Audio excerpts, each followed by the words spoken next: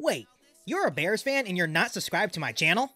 Before this video starts, make sure to 1. Hit the subscribe button below to catch all Bears content right here on this podcast. 2. Hit the bell notification because you, my friend, are a diehard Bears fan. And 3. Like this video and tell all the Bears fans you know about the channel. Alright, that's better. Now that you're actually subscribed to the channel, make sure to bear down and enjoy this video. Now this is a podcast all about Bears. You either cheering for this team or just pulling your hair.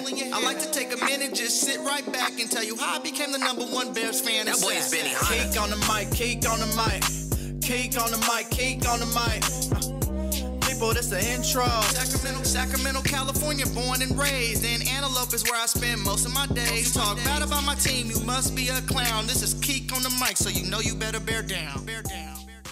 So as the Chicago Bears are leading up to their first OTAs, a rumor out of Chicago came out, and the rumor was that the Chicago Bears are going to give Justin Fields the chance to be the day 1 starter. So we all know this. The Chicago Bears, when they signed Andy Dalton and they traded up to get Justin Fields, they instantly told Andy Dalton time and time again that he is going to be QB1 still. They even made a post about it. They even made it a post on Twitter, all social media platforms, and said QB1. That's all they said. So we all know this. But here's the twist. Just like many of you guys, including myself, thought, that stance may be changing. According to ESPN's Jeremy Fowler, said, this is what he had to say, that Fields will have a chance to earn the starting job if he's impressive in camp. And he states this. This offseason, the Bears assessed their situation and said, look, we've been an 8-8 team. We just need to upgrade at quarterback that can get us closer to 10 wins. They felt that Andy Dalton did that. They said, hey, we can win 10 games with this guy. He's a slight upgrade at the position. But then they had a chance at Justin Fields. Crazy athlete, great ability. They said, okay, this is a long-term play. Fowler then also added, now, if Fields is just undeniable over the next 3 to 4 months in camp, they're not just going to sit him just for fun, just to play the veteran. And this is a good conversation for us to have because I kind of feel both sides. Like there's a little bit of me that says, hey, we did pay Andy Dalton 1 year, a lot of money, $10 million for 1 year. Let him see what he can do for the first 4 games, no matter what.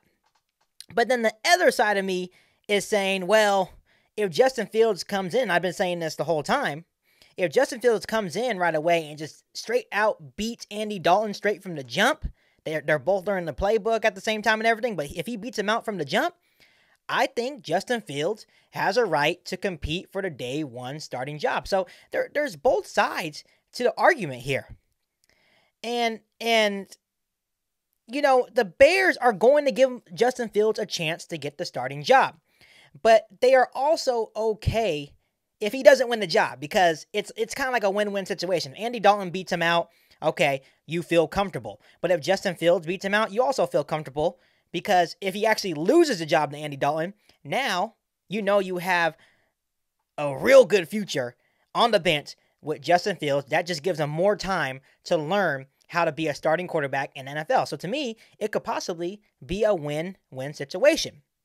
So even though Pace and Nagy have told Dalton that he is the starter, we all know that he is not. We know that he's not the long-term answer.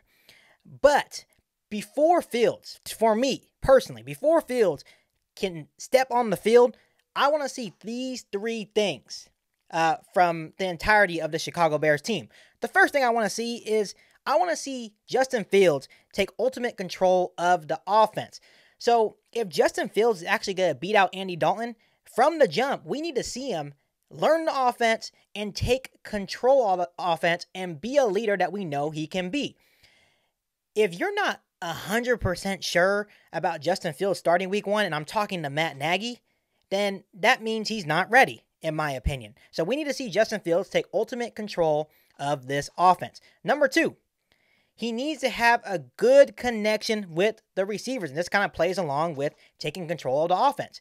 If Andy Dalton comes out and just has a better connection with Allen Robinson, Darnell Mooney, Anthony Miller, better than Justin Fields, that probably means that Andy Dalton's probably going to win the week 1 starting starting job. Doesn't mean he's going to play the full year. Maybe over time, Justin Fields just needs a little bit more time to create that connection, but I need to see that connection with Justin Fields to his receiving group.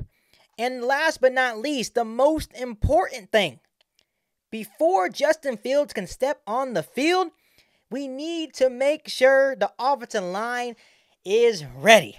So yes, this may sound messed up, but if the offensive line is not ready, I'm throwing Andy Dalton out there and letting him take the punishment before I put my future out there. That's just me personally. If the offensive line is not ready, and you know that going into week 1 against the Rams, please don't start Justin Fields. I don't care if Justin Fields beats out Andy Dalton. If the offensive line is not ready to go, Andy Dalton should be the week 1 starter. And even though we do know that Justin Fields does have a lot of athleticism, he can evade, he can make things happen, but that's not the point. You don't want him to feel uncomfortable week 1 against a very good Rams defense. So we need to make sure the offensive line is ready. And I'm going to keep repeating this until I'm blue in the face, people. There is a very good chance, if all these things happen, they come into place, that Justin Fields will beat out Andy Dalton for the week 1 starting quarterback job. I truly feel in my heart of hearts that Matt Nagy will not be able to contain himself if he feels that conviction that Justin Fields is ready to play, and he will have no hesitation to put him in week 1 if he feels that. So I want to know this from you guys, Bears fans.